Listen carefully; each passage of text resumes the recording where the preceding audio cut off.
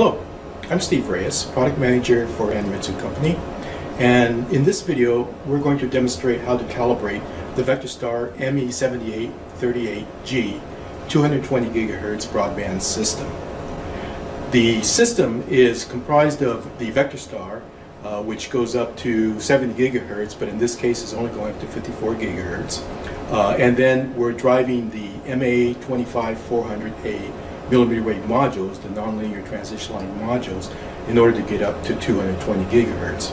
So a typical application for this system is on wafer measurements, and therefore what we'll be demonstrating is how to perform a non-wafer calibration for this system all the way up to 220 GHz. So the system again is comprised of the VNA and the test set and these modules, and what we have mounted for now is the MPI probes, and we'll be using MPI calibration substrates as well. So the first place that we start is setting up the VNA for the proper parameters that we want to measure, and we start off with the frequency range. So here we have it set up for 70 kilohertz up to 220 gigahertz. And in this menu we can also set up for the number of points, and I'll just keep it to 201 points for now. And next we could go to power and set our power for both the low band and high band. So up to 54 gigahertz is the low band, that's set for -18, and above 54 we're also set for -18 to go all the way up to 220. And the same is true for port 2 in terms of the low band and high band power. So we're set for a -18 dBm broadband sweep from 70 kilohertz to 220 gigahertz. Then the final thing we'd want to do is go to our channel menu, select averaging, and verify the IF bandwidth is about where we would want it to be. In this case I have it set for 300 hertz. You can set it for whatever bandwidth that you want, depending on how low of a power level and the dynamic range that you're looking for. Okay, so that sets up our frequency, power, and averaging. Next we'll go to calibration and start setting up for that. And in our calibration menu, we can go straight to calibrate. There are other options here that sometimes you might want to take advantage of. For instance, de-embedding tools. So if you have fixtures that you may want to de-embed during this whole measurement process, we have a wide range of network de-embedding tools, both standard and the UFX option, which goes into further description of the networks where you may not have a full range of calibration standards available. So the universal fixture extraction option will help you out in that whatever you have in terms of information on a standard, say a short for instance, if that's all you have, then you can input that in, and an S2P file will be generated, taking on other certain assumptions in the calibration in order to incorporate that short information into your S2P de-embedding network. So in any case, if you have those types of things that you want to set up, this is where you would do it in the calibration. So we can go back to our calibration menu and enter calibrate, since we won't be doing any de-embedding in this video. So we go to calibrate, and now we have a few choices. This is going to be a manual operation, and so we'll go to manual calibrate, and here's where we define the type of port configuration. In this case we'll be doing 2-port calibration, so we select that. And this is where we can actually start to measure the standards that we have on hand. But before we do that, we want to make sure that we're set up for the types of calibration that we want in this broadband on wafer measurement. So we'll go first to modify cal setup, and this is where we define the type of calibration, the algorithm that we're going to be using. And so if we had a coax setup, then one of these would apply. They would also apply in other situations. Okay, so now that we know we have enough information on our calibration substrate, we can start to enter those parameters into our configuration panel here. And we start off, first of all, defining whether or not we're going to locate our reference plane at the end of the line or in the middle of the line. And if we know that our DUT is located at the equal distance of half the length of our through calibration standard, then we can choose middle of line, and that will automatically then locate the reference plane to the port of the DUT rather than include the line from the pad to the DUT. In this case, we're going to use end of line, and so now we'll be calibrated at the ends of, or at the tips of the probes, and we'll then be measuring everything from the pad along the transmission line to the DUT and include the DUT measurement. So we've selected the end of line here. The length of our calibration through is then defined here either by effective length, by the delay, or the physical length. And we have selected effective length in this representation. And then down here is where we define the number of bands we'll be using and the types of devices. So if this were LRL, then we would have two lines, a line and a second line, and then a reflect. So our first line is our calibration through, and it's 182 micron length, effective length, and that's what's entered here. Our second standard is a match, so we'll change this to the match, and now you see we have the opportunity to input more information about the match. And so if we go into this panel, we can then set up the parameter for the match based on the information that we have. In this particular case, we know that the load is delayed by 16 micron, and that's what's entered here. And we have then, therefore, our additional information that defines the match for both port 1 and port 2. Okay, so if you have other types of information, you can enter it here as well.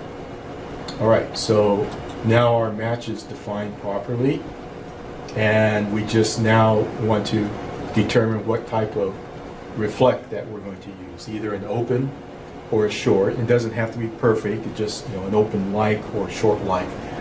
You can also include both, so you can include two different reflection types. That's our advanced LRM capability. In this case, we'll just be doing the short. And now to finalize the description of the standards we're using, we can enter the offset lengths for the open and the short. And in this case, it's 16 micron length to the shorts and the opens, and that's what's entered here. And so now we're set up. We have all the information we need that defines this calibration substrate. We'll click OK, and then go back to our calibration menu. So now we're ready to mount our calibration substrate, and before we actually set up the whole system, we'll want to make sure that we understand the calibration substrate and the parameters that we need to enter. Usually what we'll have is a pictorial layout of the calibration substrate with the information that we need in terms of the delay lengths and any other parameters that define the standards. So once we have that, then we can go ahead and mount our substrate onto the calibration chuck. So in this case, for the MPI TS200, we have a separate ceramic mounting chuck for the calibration substrates, which greatly helps in properly defining the standards rather than locating it on a metal chuck. So we mount that and set it up and get ready for the measurement of the standards. Okay, now we have the calibration substrate mounted, and first thing you want to do is check for the theta, and so we can adjust the chuck to get our theta of the chuck in decent location.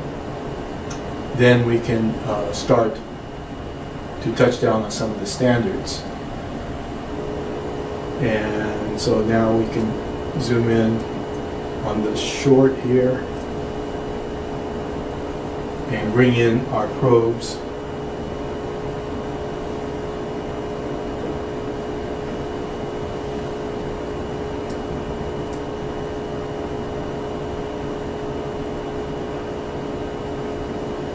In preparation for a touchdown onto the short.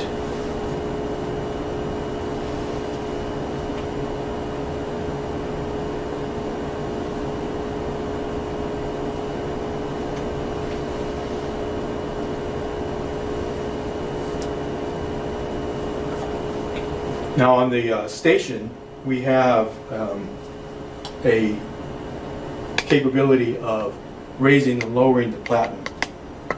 And so at this point, I'll bring the platen down so that we start to get closer to actual touchdown, and then drop it so that we're in our contact position. That freezes the chuck. And so now we can do our final adjustments to the probe location in order to make our touchdowns. So what's helpful here is having good visibility of the probes so that we can see exactly where we're going to be touching down on the pads.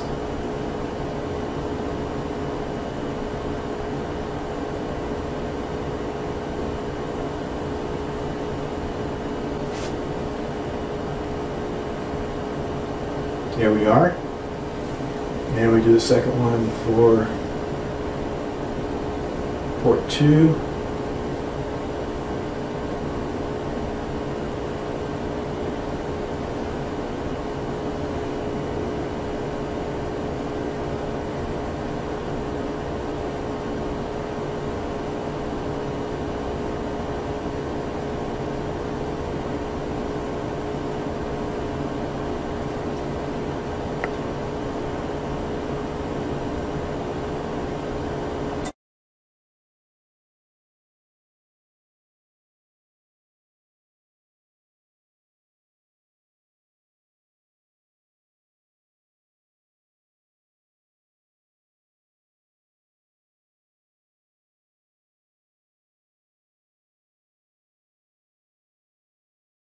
So now we can measure the short for port 1 and short for port 2.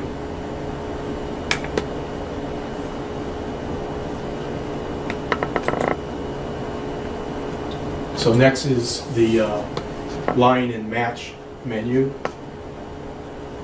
and and group of standards. So here is where we can just do a quick probe up location and then go to our next set of standards, which in this case will be the match. So now we'll be able to go to our match and touch down on port 1 and port 2.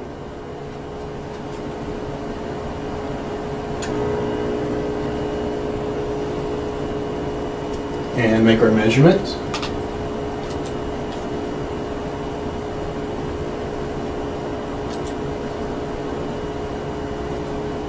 Okay. Lift our probes and now go to our line.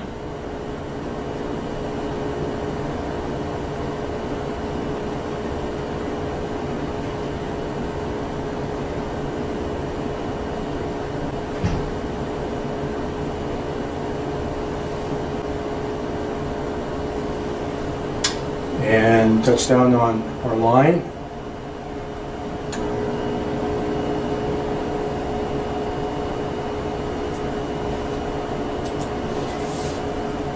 Make that measurement.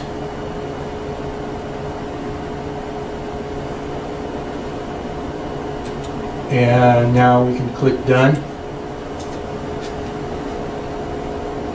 and start evaluation of our calibration. So trace 3 is now showing a measurement of the calibration through, which of course is going to look, excellent, because that's what we're using as our standard. So you can see with the proper calibration substrate, the calibration of the ME7838G 220 gigahertz system, the VectorStar broadband system, is very similar to our other broadband systems. And doing a calibration at 110 gigahertz or 220 gigahertz, it's still the same process of having a calibration substrate where you can do, for instance, an LRM calibration and get very good results over the entire frequency sweep in a single sweep measurement. And so, using the system in the proper setup with the ME7838G system can give you a wideband calibration from 70 kilohertz up to 220 gigahertz in a single sweep measurement.